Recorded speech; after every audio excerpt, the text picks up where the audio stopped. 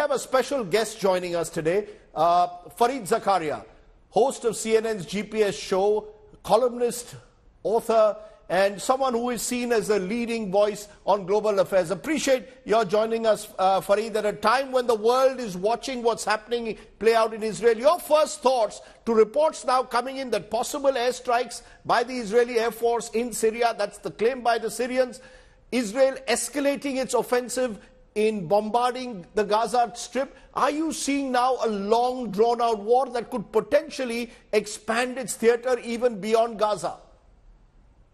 Well, you're pointing to the most troubling of the recent reports, Rajdeep. You're absolutely right that this would be an expansion of the war. And what we have to look at is there are two possibilities here. One is that this is an effort by Hamas to disrupt Israel's seeming normalcy, its attempt to do a deal with Saudi Arabia, its effort, the Netanyahu government's effort, essentially to ignore the Palestinian issue. And in a kind of brutal, horrific, barbaric way, Hamas has been trying to change that narrative. But there is another possibility, which is that this is part of a wider war and a wider strategy in which perhaps Hezbollah in the north will get involved. Perhaps Iran is involved in some way or the other. And so what we have to look at is, are we seeing Hezbollah firing massive numbers of rockets into Israel? Hamas fired about 5,000. Hezbollah has 150,000, many of them guided. What is happening in Syria? I'm not entirely clear as to what has happened there. What was the provocation that caused the Israelis to go in?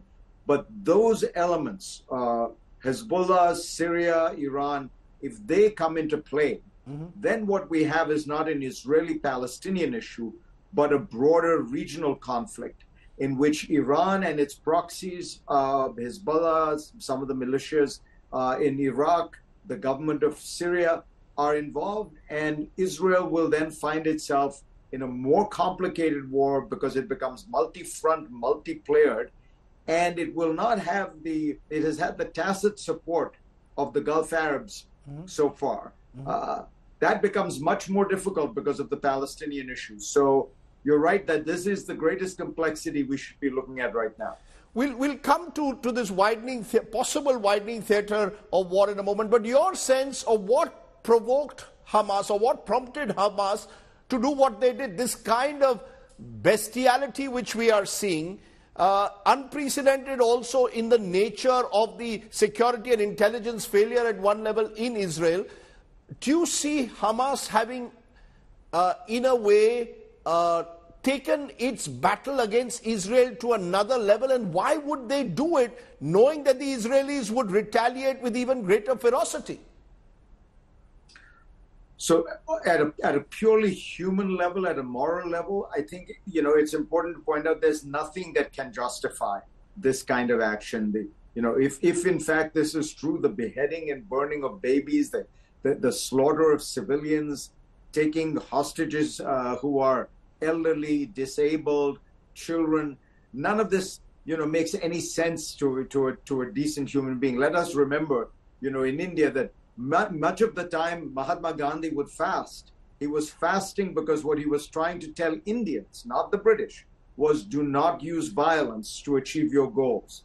That it is counterproductive and ultimately morally deeply problematic. So there's something barbarous and inhuman. It's not worth trying to understand the motives. There's sometimes evil in the world, and the Hamas is a very brutal, barbaric terrorist organization, always has been, by the way, has often killed Palestinians in a brutal fashion when it has been battling them. But the question you ask is there a larger strategy here? Well, it appears that Hamas was essentially trying to disrupt the Netanyahu government strategy, which was ignore the Palestinian issue, divide the Palestinians, keep the Palestinian Authority on the defensive by selective encroachments and annexations on the West Bank, keep Hamas quiet by kind of bribing it through Qatari money and work visas. And meanwhile, try to make a peace with the Arabs, normalization with Saudi Arabia, and that would, in a sense, put Israel in the most secure and advantageous position it had been in decades. What Hamas, I think, was reacting to was that strategy and saying, we are going to blow this up. Now, why they chose to blow it up in this utterly barbaric, inhuman manner, that, as I say, is more about Hamas. But I think the strategy, the logic here was to disrupt and destroy the Netanyahu effort to normalize relations with Saudi Arabia and the broader effort to marginalize and ignore the Palestinian issue. In fact, Netanyahu is seen by many Israelis also as partially a villain of the peace, because I'm just reading Yuval Hariri in the Washington Post, and he seems to suggest that Netanyahu, instead of handling Israel's security situation, had focused, instead of grabbing unlimited power for himself and his coalition, that includes messianic zealots and shameless opportunists. And many of them were practicing divide and rule politics, as you said, and were not adhering to any terms of a possible two-state solution. Do you believe Benjamin Netanyahu, as Hariri and others suggest, are partly responsible for what has happened? They pushed groups like Hamas to the wall. Yeah, I think it's, again, important to begin any such analysis by saying the principal culprit here is Hamas, and what it did cannot be viewed as in any sense justified by whatever Benjamin Netanyahu may have done. That said, I think Harari is onto an important point, which is partly what happened is Bibi Netanyahu was so obsessed with staying in power, with the alliance with these right-wing extremists in Israel, which meant this judicial overhaul, essentially ending judicial review in Israel, and making foreclosing the possibility of a Palestinian state, that he essentially ignored the possibility that there might be an attack from Gaza. We have fairly good reporting that suggests that members of the military told the Netanyahu government that there was stuff going on in Gaza. They were doing war planning. They were engaging in military maneuvers. And Israel has total control over Gaza. It controls the air, land, sea, it blockades it, so it could see all this. And apparently the Netanyahu government's response was, these are all Israeli army dissenters. They don't like our government. They're the guys protesting on the street. They're just trying to stop us from doing what we want to do in Israel. So there is some evidence that the Netanyahu government was not just ignoring it, but kind of willfully ignoring it because it wanted to pursue the two issues you talked about: judicial overhaul at home and foreclosing the possibility of a Palestinian state in the West Bank. So is it hubris in a way that has driven Israel to ignoring these security threats? And what does this do to the belief of invincibility of the Israeli security of intelligence gathering? To that extent, Israel itself is today a country angry, of course, by what has happened, but possibly a country that suddenly recognizes that its invincibility no longer holds. Very good point, Rajdeep, because Israel really is the military superpower of the region. It has a military far, far stronger than any of the other militaries in the region. It has nuclear weapons. Most reports suggest 100 nuclear weapons on submarines, which make them largely invulnerable. But you are always challenged in these situations. And India understands this well. The United States understands this, by asymmetrical threats. You spend too much time thinking about the big threat. It used to be for the Israelis, the Egyptian army, the Syrian army, the Iraqi army, and they can best all those easily. But what they didn't perhaps spend enough time thinking about was this asymmetrical threat, particularly if it took on this brutal and inhuman and barbaric form. And they were not really, it seems to me, watching Gaza carefully enough and watching that these people were actually engaging in these maneuvers. Terrorism is the weapon of the weak. It is used by people who do not have the possibility to defeat you in open warfare. And I think maybe there was an element of hubris where Israel was focused on the battles it can win easily, not on the ones that are much more complicated. But what explains for you Hamas is controlling, control over the Gaza Strip? There's a belief that Hamas was using this to exercise its dominance in a way over the Palestinian mind, over the Arab street. Do you see Hamas as you describe, and the world has seen as a brutal terrorist force, what explains then its influence, in continuing influence or relevance in Palestinian hearts and minds? It's a complicated question and a very good one. So to begin with, Hamas is not that popular in Gaza from everything we can tell. There was only one election. Hamas, even in that election, only won a plurality. It did not win a majority of the vote. Recent public opinion polls that have been taking place suggest major dissatisfaction with the rule of Hamas, which is seen as tyrannical and corrupt. I mean, the numbers of dissatisfaction are in the 60s and 70% range.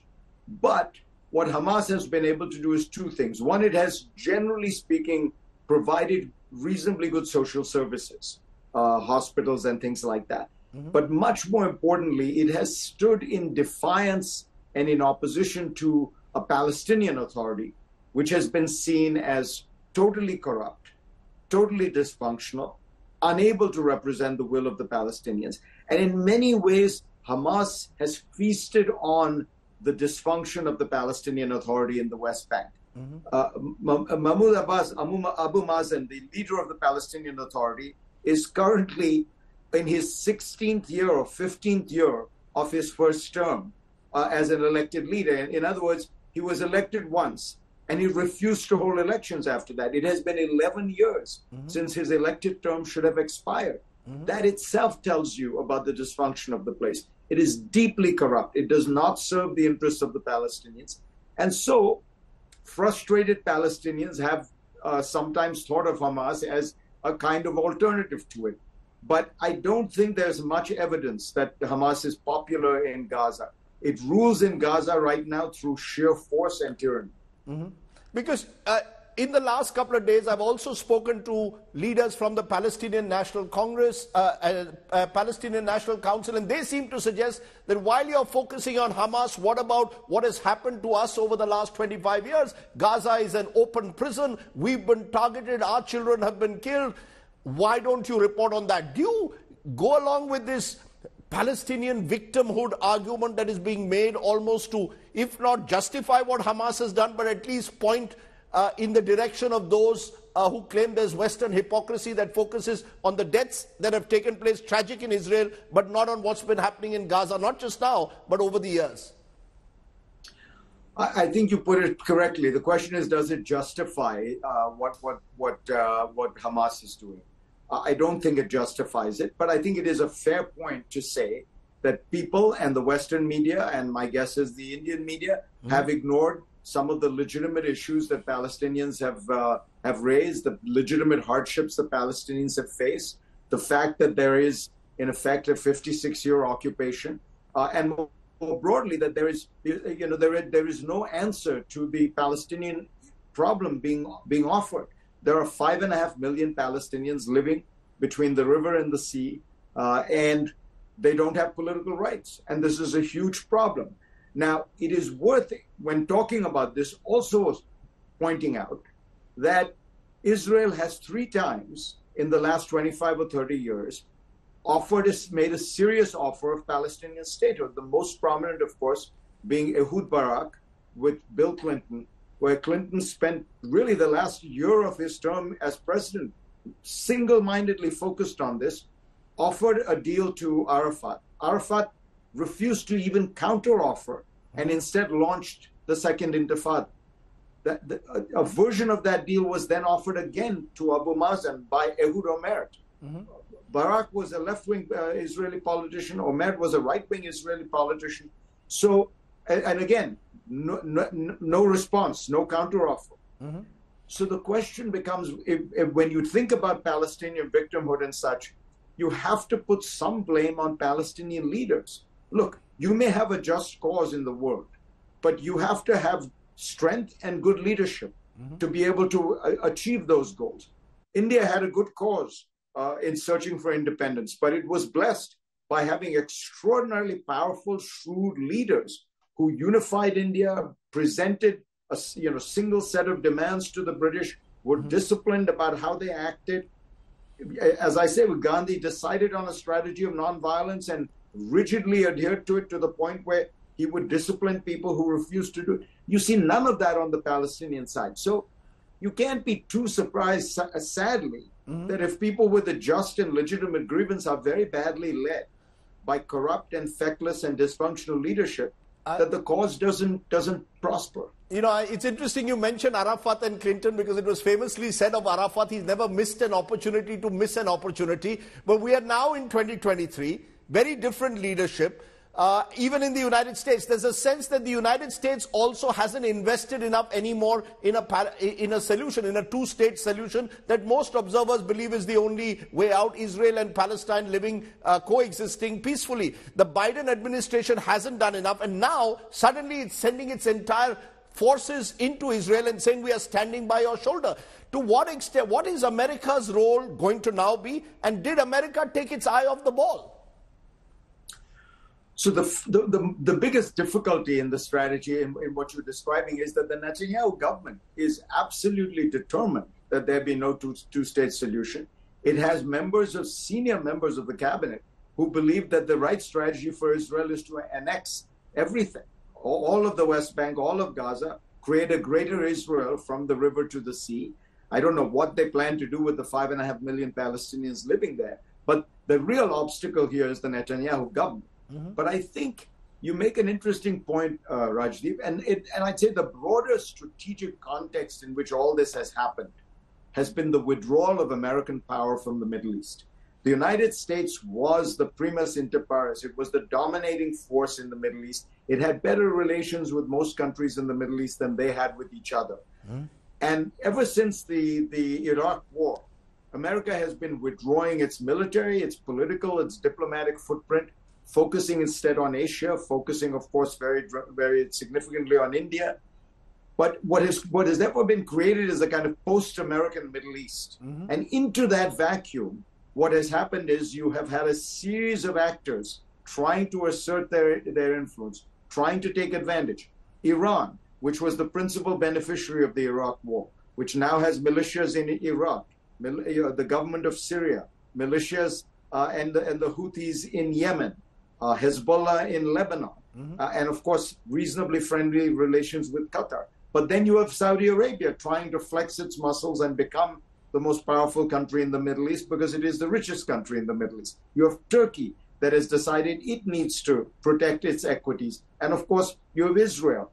But you have a lot of malign forces as well, Hezbollah, Hamas, the militias. So what has happened is the withdrawal of American power has created a vacuum into which all kinds of forces have filled. And I would say the lesson for the United States is, be careful about withdrawing it diplomatically and politically. It's understandable not wanting to be involved militarily. But for the rest of the world, I think that there's a larger issue, which is people love to yell and scream about American hegemony. We are now seeing what the world would look like in the absence of American hegemony. That's fascinating the way you've just put it, because there are those now who believe that there could be a battle in West Asia, Middle East, between the more conservative forces or the more radicalized Islamic forces and those who are more moderate.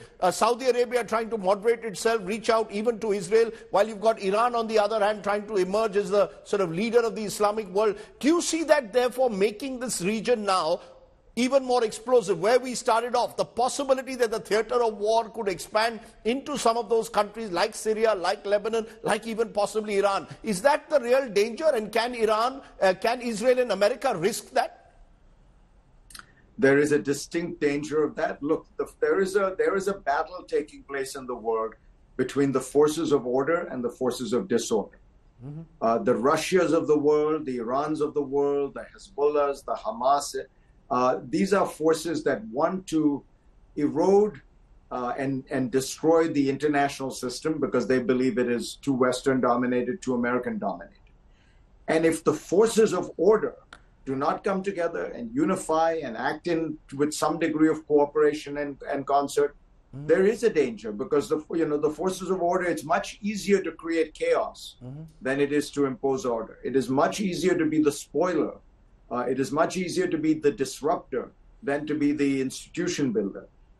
India faces this challenge, obviously, on its border with militants as well. And India should realize this is one of the areas where I think India needs to understand its broader strategic objectives are entirely aligned with the United States and with Europe, with Japan, with Australia, which is India wants a world of order. It wants an open international system, a rule-based international system. It does not want a world in which Hezbollah is emboldened, Hamas is emboldened. And if Hamas seems to, quote unquote, win this, and that's a complicated issue, but it will embolden Hezbollah, it will embolden the Houthis, it will embolden possibly militants in West Asia, in South Asia as well. There is nothing succeeds in life like success. And it's important that the forces of order make an effort to ensure that we do not go down the kind of downward spiral you were suggesting. So what according to you, therefore, should be India's response? India's response so far has been to say that we stand with Israel.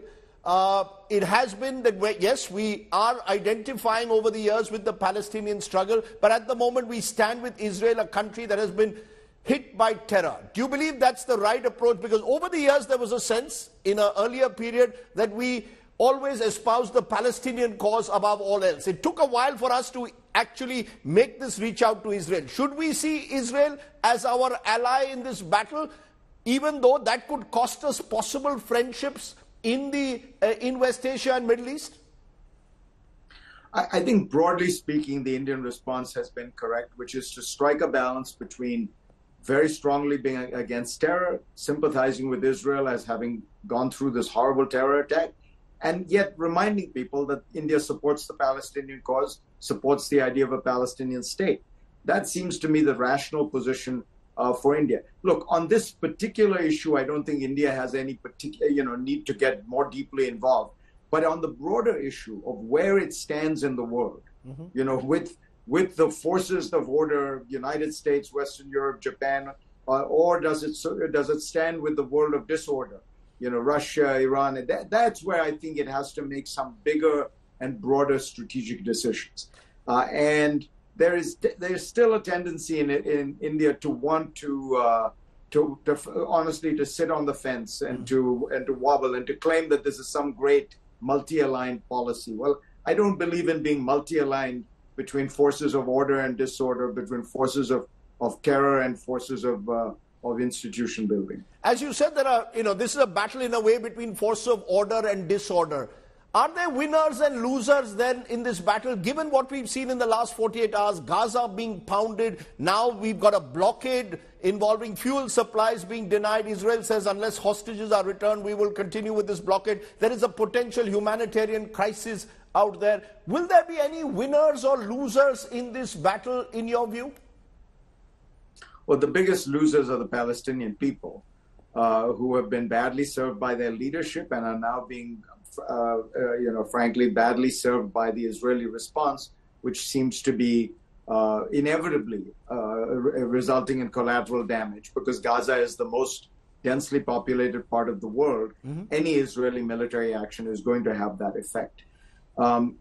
So I think that they are the losers. Look, there is a strategy out of here which ensures that Hamas does not win. What is Hamas trying to do?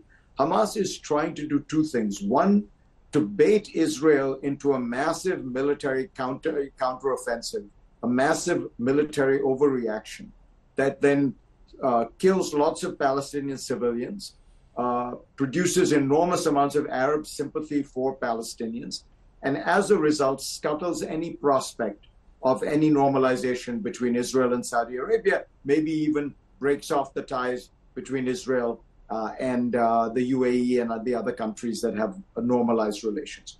So Israel's goal should be that its response should be geared to denying Hamas that victory, which means don't overdo the counteroffensive, don't overdo collateral damage, be careful, and most importantly, try to restart the negotiations with Saudi Arabia. That is still the strategic prize for Israel.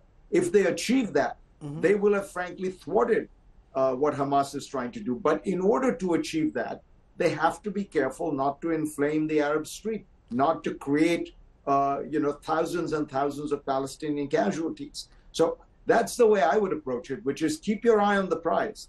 The prize is Israel normalizing relations with the Gulf Arabs, which would be a very significant move forward to create a more stable and peaceful and orderly Middle East. Because you would take this long-standing conflict and diffuse it. But isn't that smart? Sorry, isn't that Fareed pushing it? Isn't that now pushed to the distance? Because now Netanyahu desperately needs to restore his political authority and credibility within a country, an angry country, an outraged country that wants revenge. It's a bit like, dare I say, people have likened what's happened to 9/11. Others in India have likened it to 26/11. Do you go along with those parallels, or do you believe what's happened is completely unique and different? Well, the lesson of 9/11, I think, is that we massively overreacted in the long run. In the short run, I think we acted appropriately, but the United States massively overreacted and militarized its response, particularly in the Middle East. Bismarck once said, fools learn from their own mistakes, wise men learn from other people's mistakes. It would seem to me that the Israelis should learn from the American mistakes after 9/11. As I say, it's hard for Netanyahu. I agree with you politically, but this is what you get paid to do as a statesman. If you want to be a statesman, you have to thread those needles. And there is a way, it seems to me, to respond appropriately and punishingly. I think, for example, it might be a wise strategy to take a half-kilometer strip around Gaza and create a buffer zone between Israel and Gaza, so that something like this becomes much more difficult in the future. Those are the kind of actions that will actually build deterrence for the future. But just violence for the sake of vengeance, first of all, is counterproductive, but most importantly, it will destroy the very goal that Israel was trying to achieve, which is why Hamas was reacting. It will hand Hamas a victory.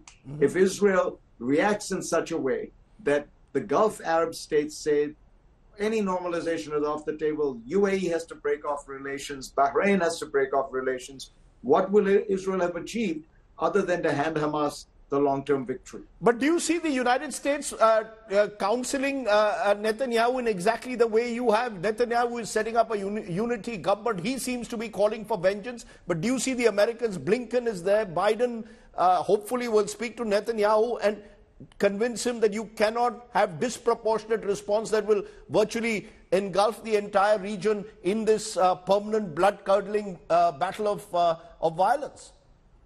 I'm sure that's what the Biden administration believes. I'm sure that is what they will privately and very privately counsel.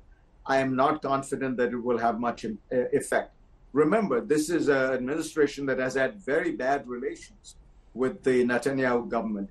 Biden was openly critical of Netanyahu's efforts to end judicial review in Israel, a rare case of an American president taking sides on a domestic Israeli issue.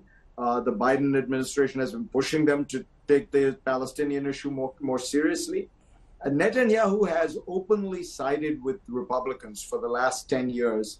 Very strange decision, but if you remember, he openly campaigned against Obama on the Iran nuclear deal, openly embraced Trump even when he was a candidate. So there's no love lost between the Biden administration and Netanyahu. So I don't know how effective any such advice will be. My final question, therefore, Fareed, is last year it was Ukraine. In 2023, it is West Asia erupting again. Is the world becoming more disorderly, to use your word? Is the world becoming more chaotic and with fresh friction points emerging? And is the battle of the future between those states and those countries committed to a more orderly, just society, and those that are increasingly caught up in expansionism, in terror, in radicalism? Yes, I think that this is the great challenge we face now, the forces of order and the forces of disorder. And it's important to point out that while the forces of disorder can make a lot of noise, cause a lot of bloodshed, cause a lot of problems, they are fundamentally weak. These are the losers in this world that is emerging, of greater openness, greater economic strength and vitality, broader options and wealth for the middle classes. look at the world of order. Like, it's the United States, it's Europe, it's Japan, South Korea, Australia, Singapore. I would put India into that category. That's 70% of world GDP. That's 85% of world military spending, or maybe 80%.